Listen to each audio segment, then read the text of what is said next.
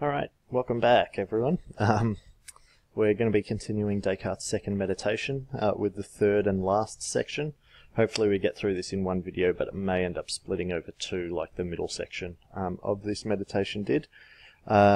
So this is where Descartes presents what's known as the wax argument. So the wax argument is kind of him using a ball of wax to represent the way that we perceive the physical world.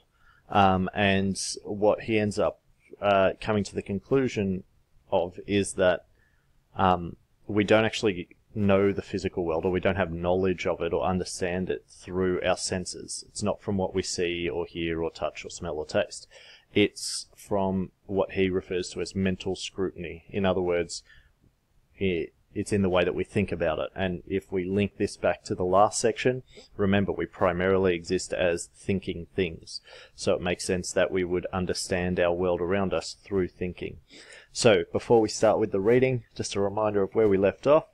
At the end, Descartes has reached the conclusion that the I which exists in his cogito argument, I think therefore I am, must exist as a thinking thing. This, he argues, is not undermined by the doubtfulness of the senses, because we don't perceive our thoughts with the senses. Remember, our thoughts aren't corporeal things. They don't have extension or weight or color, anything like that. It's not undermined by the dream argument, because even if we are dreaming, it means the content of our thoughts are false, but that we are thinking is not false. And it's not undermined by the evil deceiver, because even if we are being deceived, we're not being deceived that we are thinking. We might be being deceived in what we are thinking, but not that we are thinking. So at the end of this section, Descartes sort of comes to a troubling problem, and that is that he feels like he still knows his body and the corporeal world better than he knows the mental one. And so this is where we pick up in the reading. He is now going to essentially embark on allowing his mind to treat the physical world as if it is real. So the way that we would commonly perceive the world, most of us never think about the world around us as not being physical. So he's going to treat this physical world as if it is real. He's going to use a specific example that is a ball of wax, and he's going to, through that, show that, well, actually we don't perceive the physical world through our senses. We actually perceive it through our thoughts, which sounds odd now, but will make sense in a moment. So take out your reading books. You should be looking at a page that has a little 20 in the top left-hand corner. We're going to be going from the second paragraph on that page, which starts with, "Let us continue the things which people commonly think they understand." So highlighters and pens at the ready, and here we go. Let's begin with the wax argument. So, let us consider the things which people commonly think they understand most distinctly of all. So these are the things that we think we have the most clarity of. That is, the bodies which we touch and see. I do not mean bodies in general, for general perceptions are apt to be somewhat more confused. So he's not taking like a big picture approach to this, like the entire physical universe. Instead, he's going to narrow it down onto one object, as he says now, but one particular body. Let us take, for example, this piece of wax. So imagine yourself quite literally holding a little ball of wax while we're going through this. It'll help you to understand and kind of picture what Descartes is going for. It has just been taken from the honeycomb. It has not yet quite lost the taste of the honey. It retains some of the scent of the flowers from which it was gathered. Its color, shape, and size are plain to see. It is hard, cold, and can be handled without difficulty. If you rap it or knock on it with your knuckle, it makes a sound. So here Descartes is obviously engaging all of our senses. When we engage with the ball of wax, we can lick it and taste the honeycomb, because it's been freshly taken from the honeycomb, as he says. It still has the scent of the flowers from which it was gathered. So he's trying to show our basic perception of the world as we would normally have it, which is, well, I interact with my world through my senses. What he's going to show is that, well, that may not actually be the case. Excuse me. So In short, it has everything which appears necessary to enable a body to be known as distinctly as possible. So remember, distinct, clear, as clearly as possible. But even as I speak, I put the wax by the fire, and look, the residual taste is eliminated. So he's actually melting the wax a little bit here. He tastes it again, and that honeycomb taste is gone. It becomes liquid and hot. You can hardly touch it, and if you strike it, or knock on it with your knuckles again, it no longer makes a sound. But does the wax still remain? It must be admitted that it does. No one denies it. No one thinks otherwise. So what was it in the wax that I understood with such distinctness? So what he's pointing out here is that if we take something as simple as a ball of wax and you look at it, you can engage all of your senses with it and you would say, well, that's wax. But if I then place it next to a fire, it's going to melt, it's going to turn to liquid, the smell will change, the taste will change, the color will change, even right down to the consistency. It won't be a solid anymore, it'll be a liquid. And yet if I asked you what it was, you would say, well, that's wax. Now, what Descartes' pointing out here is, if we can fundamentally change the physical aspects of something, like every single physical aspect of something, then obviously it can't be those physical aspects, because something can't be both solid and liquid and be the same thing, if we only understood the world from a physical point of view. Because if we say, well, wax is solid, well then as soon as it's liquid, it's no longer wax. If we say that wax is both a solid and a liquid, well, this seems tricky because, well, which one is its real state?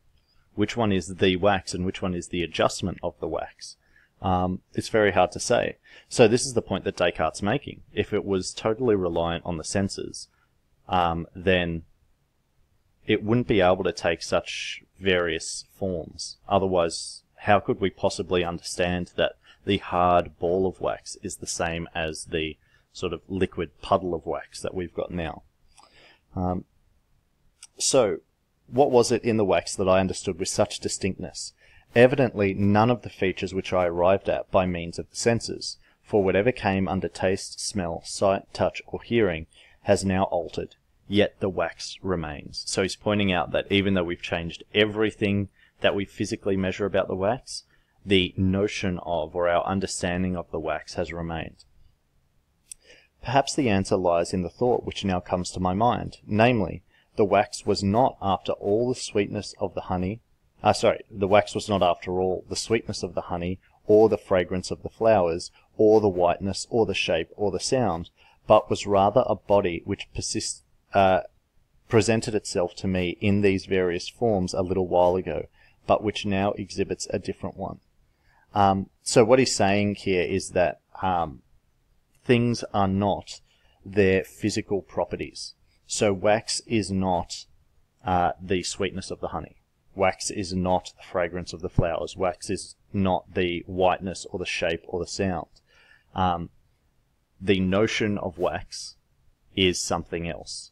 We then attribute all of these things to the notion of wax, but all of those things can change without changing what we understand wax to be. But what exactly is it that I am now imagining? Let us concentrate, take away everything which does not belong to the wax, and see what is left. So basically what he's saying here, let's take away all of this stuff that can possibly change. What are we left with if we have something that we say is not going to change of the wax? And so he says, what is left? Merely something extended, flexible, and changeable. So he's kind of giving us a broader definition of wax. Something that is extended, it extends into the physical world. It's flexible, so we can move it and shift it. And it's changeable, it changes its form from solid to liquid. But what is meant here by flexible and changeable? It is what I picture in my imagination, that this piece of wax... is it what I picture in my imagination, that this piece of wax is capable of changing from a round shape to a square shape, or from a square shape to a triangular shape? Not at all, for I can grasp that the wax is capable of countless changes of this kind. Yet I am unable to run through this immeasurable number of changes in my imagination, which from which it follows that it is not the faculty of imagination that gives me my grasp of the wax as flexible and changeable. So what Descartes is pointing out here is it possible that the wax simply exists as an illusion that is created in my imagination? In other words, am I just imagining that I'm holding a ball of wax in my hand right now? What he points out is, well, that would be fine if the wax could only take shapes that I'm able to imagine. So I can imagine a square and I can imagine a triangle. So if wax only took the shape of things which I can imagine, I have the ability to imagine, then we might be able to say that it only exists in our imagination. The problem with that is that wax can take unimaginable shapes. So if you think about softening a piece of wax and then you throw it against the ground, I mean, who knows what kind of shape it's going to take? Who knows where it will have divots and where it won't, and how spread out it'll get, and yeah, really, we have no idea. It's innumerable, the number of forms or the number of shapes that the wax could make. And so because of this, it can't possibly be coming from my imagination, because it actually exceeds my imagination. I can imagine a square, but a piece of wax can take forms well beyond a square, and well beyond what I'm able to imagine. And what is meant by extended? Is the extension of the wax also unknown? For it increases if the wax melts, increases again if it boils, and is greater still if the heat is increased. I would not be making a correct judgment about the nature of wax unless I believed it capable of being extended in many more different ways than I will ever encompass in my imagination. I must therefore admit that the nature of this piece of wax is in no way revealed by my imagination, but is perceived by my mind alone. So what he's pointing out here, again, is this issue of, well, if the form that it takes can change in ways that I can't imagine, the extension of it changes in ways I can't imagine as well. Whilst the ball will take up one amount of physical space, when it's liquefied, it takes up more physical space. The warmer things get, the more they expand. And so, well, how much space does the wax take? Well, it really depends what form it's in. And so this is the difficulty of it. And he's saying that, the nature of this piece of wax is in no way revealed by my imagination. So his imagination is not creating the ball of wax, but instead it is perceived by the mind alone. So he's saying that, understanding of this wax actually starts in the mind. Not imagination, not the senses, but in the mind. Continuing on, I am speaking of this particular piece of wax. The point is even clearer with regard to wax in general. But what is this wax which is perceived by my mind alone? It is of course the same wax which I see, which I touch, which I picture in my imagination. In short, the same wax which I thought it to be from the start. And yet here is the point. The perception sorry, I just lost my marker there. The perception I have of it is a case not of vision or touch or imagination, nor has it ever been, despite previous appearances, but of purely mental scrutiny. So here's the introduction of this very important idea of mental scrutiny.